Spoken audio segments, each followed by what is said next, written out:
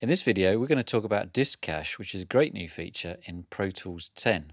Here's a reasonably large session, and when I play it back, you'll see that the hard drive is working at about sort of 40% of its capacity.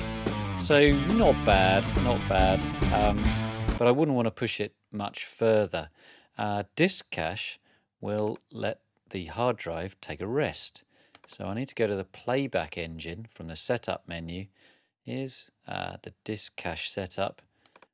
Normal is how it would have been in Pro Tools 9. So that's just taking audio straight from the local hard drive.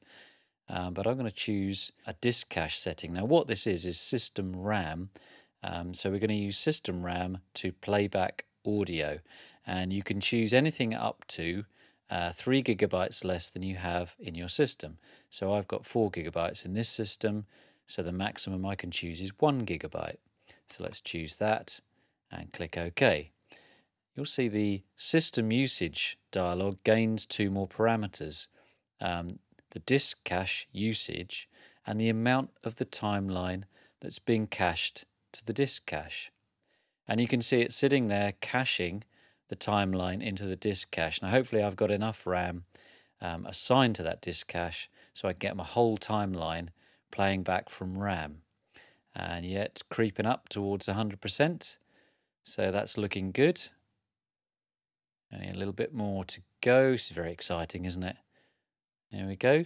Yeah, pretty much 100% of the timeline's being cached, and you'll see there that actually the disk cache itself fills right up to 100% also. That's a bit of an indicator for me that really I should have a bit more RAM in this system to take full advantage of the disk cache's features.